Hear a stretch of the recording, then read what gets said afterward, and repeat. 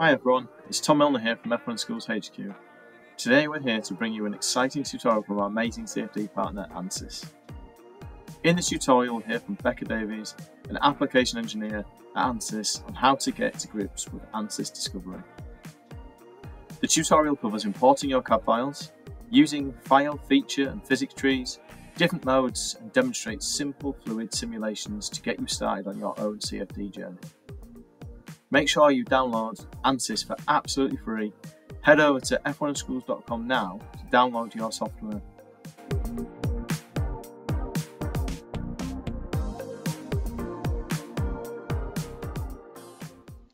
For this demonstration, we're going to be going through a simple fluid simulation that may be helpful for your team looking at your F1 car for F1 in schools. To start, we're going to have to import our geometry, which I've already done here. And to do so, we're going to go to the three bars at the top left, which is our file menu. From here, you can press Open or Insert Geometry. If your team have signed up to Ansys and you have the full version of Discovery, you're going to be able to import your Inventor or Fusion assembly and part files. If you are using the student version, then you'll only be able to import a file type such as a step file. So you may have to convert your assembly file into a step before being able to import it into Discovery. Once you have your geometry imported, it'll look something like this. We do have our feature tree on the left here, which we can expand and see all of our parts.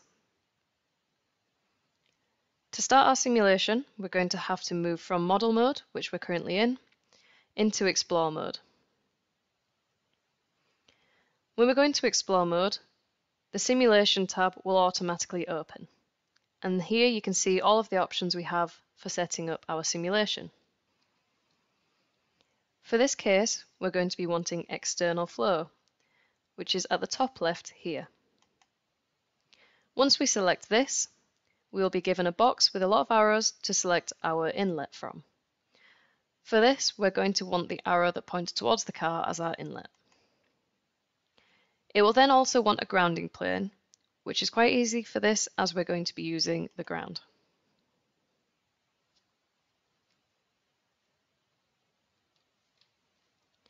Once we've done this, we'll see that our physics tree has also expanded.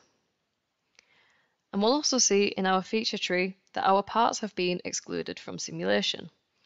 And this is because they've now been treated as non-slip walls, which we can see in our physics tab.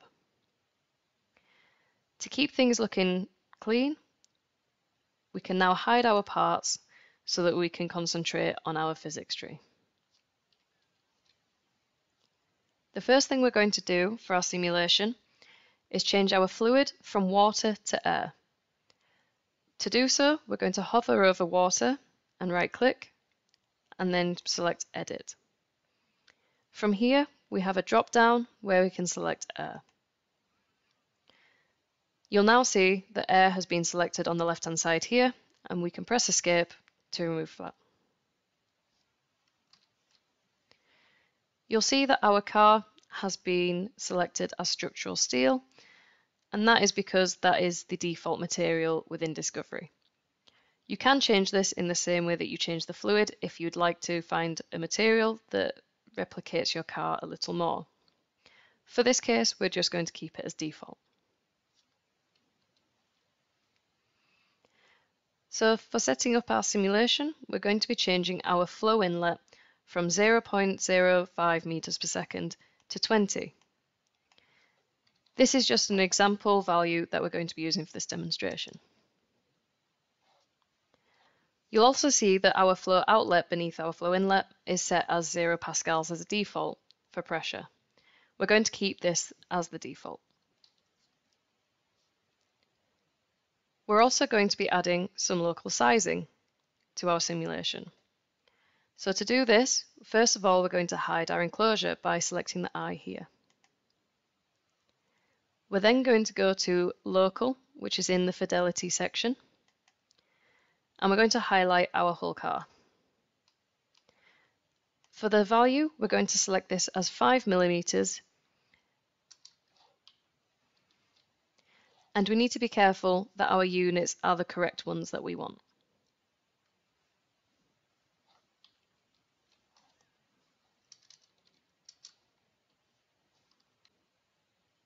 Now that we have a sizing for our whole car, we're going to go into a couple of key areas and add a bit more refinement. So we're going to hover over our front wing and double click, which should highlight the entire part. We're then going to change this value to 2.5 millimeters. And repeating this step, we're going to do the same for the back wing.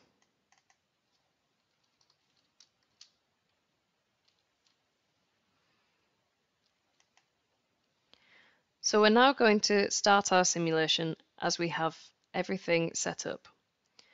And before doing so, we're going to make sure that we still have our enclosure. To start our simulation, we're going to go to the Solve button, which is in the right-hand corner, and select this. You'll see our progress bar in the middle, and if you hover over it, it'll say that it's solving. Once it's complete, it should say complete.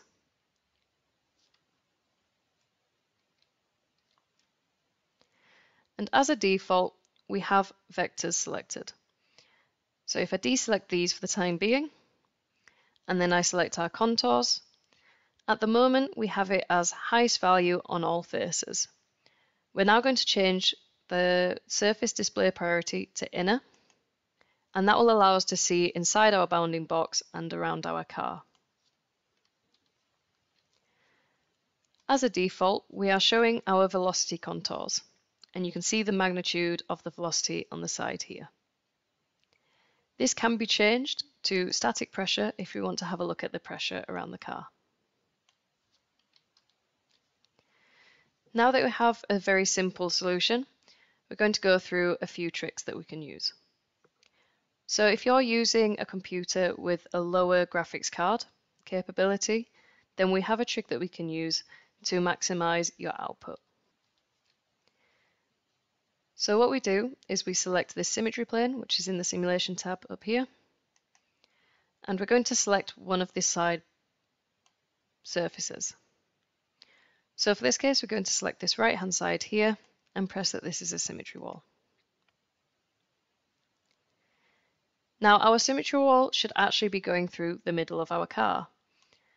So in order to move that symmetry wall so that it's not on the bounding box, we can go into design at the top here and select move. Because that wall is what we had selected before we pressed move, it is already highlighted and we can just move it across. But if not, we can then select the wall after and do the same process. So we can now, using this origin, pull this wall along until we feel it is around the middle of the car.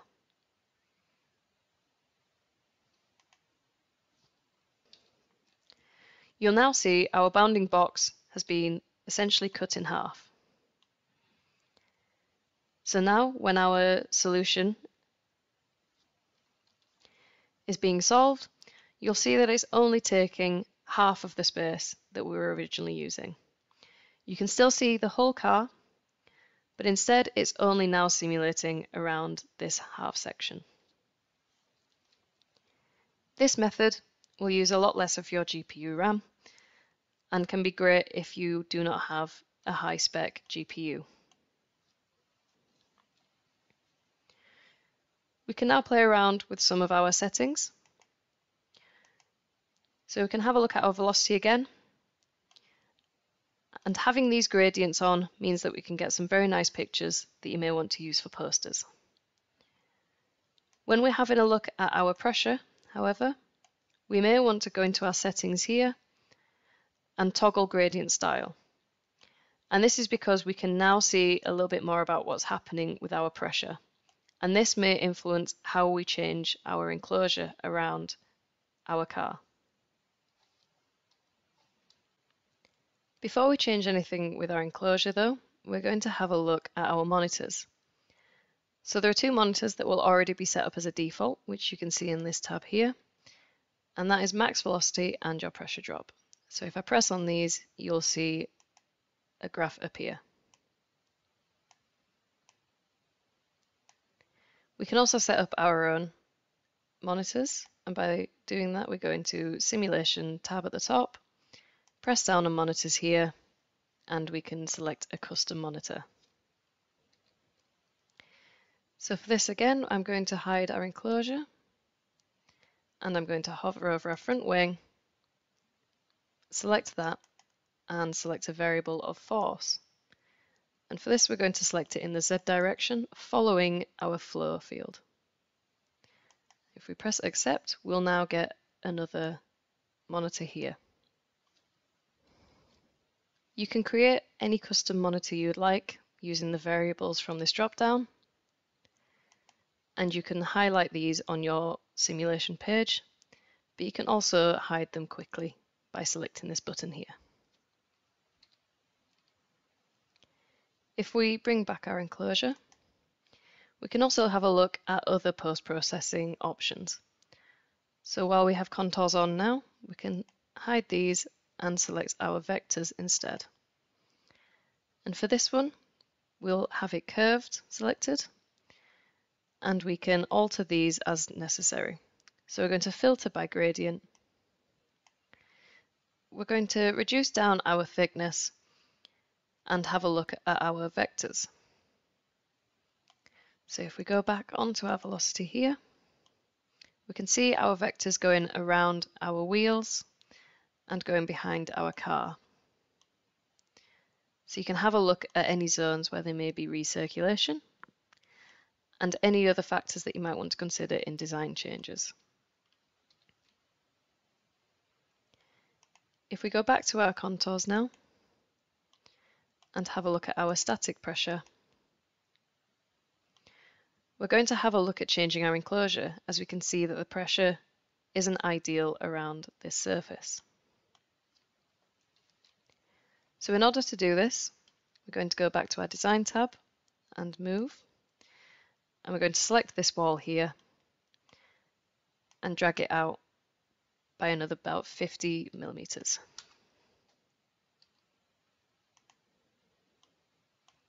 Once we've done so, it's going to start solving again, so it may take a little bit of time.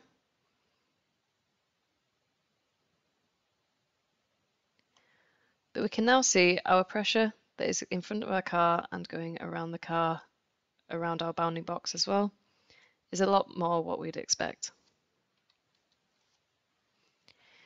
If we wanted to have a look further into this, when we added our local sizing for our wings, we could also add local refinement around our wheels to capture a little bit more physics around those.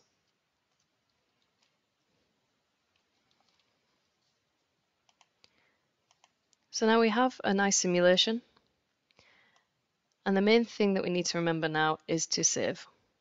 So we go back to our file menu here and press Save As.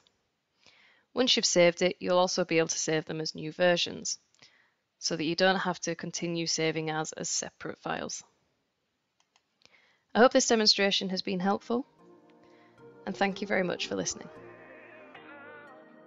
Once again, I'd just like to thank our global CFD partner Ansys for providing this content, and to Becca Davies for stepping us through the basics of simple fluid simulations in Ansys Discovery. We'll be creating more helpful tutorials over the course of the season, so if you found this tutorial useful, please keep an eye out for our next Ansys tutorial. Thanks to all our teachers and students for listening, and from everyone at F1 Schools HQ, best of luck with your up and coming seasons.